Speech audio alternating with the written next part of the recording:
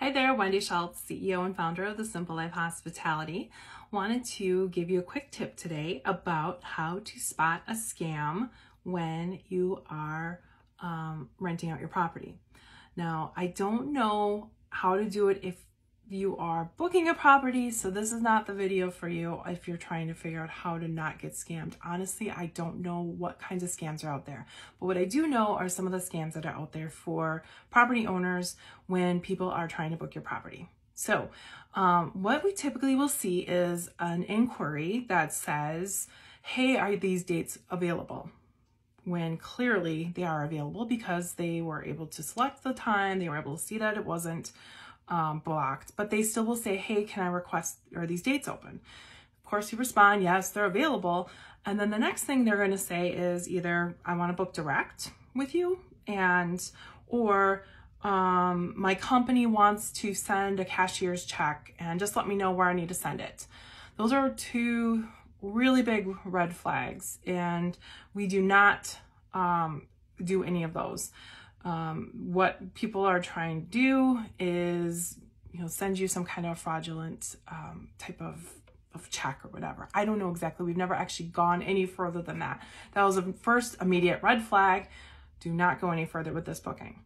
Another thing that we had, and this was actually down in properties down in Florida, is that we had some fraudulent guests, and what they did, and this is actually quite common in Florida, we found out from the police that this happens, but people will use a fraudulent credit card, and they will do a last minute booking, and they will be really rushed in this process. And so what happened is we actually had a booking, 2 bookings in a row, unfortunately.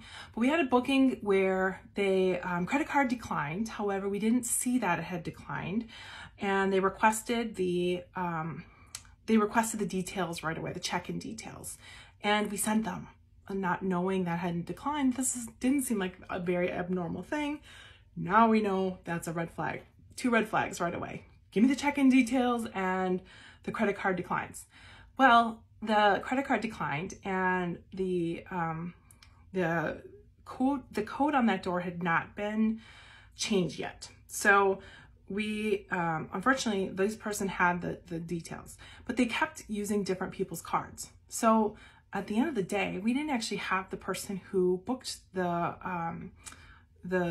condo. We didn't have that person's credit card. We had her sister's credit card. And that ran through, no problem. However, those people stayed, they partied, they smoked, they broke a window, and thankfully it wasn't anything worse than that. However, when we got the charges, we tried to charge them for these things, but it's a fraudulent card. Actually, it wasn't fraudulent, it was a stolen card. They had stolen it from someone. So of course, when that person found that on their credit card statement, they charged it back to us. So we were out of luck.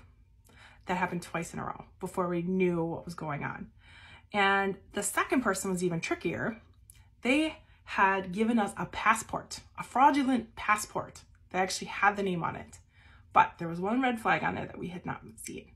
And it was that the name on the passport had one missing letter, or had one extra letter, I can't remember which way it went, than the booking. So probably now that we know that, we wouldn't do that. But last minute booking, declined credit card, wanting to send payment through some other way than the booking platform, or a cashier's check, wanting to book direct, and wanting information really, really quickly. So those are some ways to make sure that you're avoiding getting scammed. Now that we know about it, we are much more on alert. However, these people are pretty tricky, so it could happen. Thankfully, it didn't harm us too much. Unfortunately, we didn't get paid for that booking. I had a little bit of damages to pay for, but it could have been so much worse. So that's my tip for today. Hope you avoid getting scammed in the future. Have a great day. Thanks. Bye.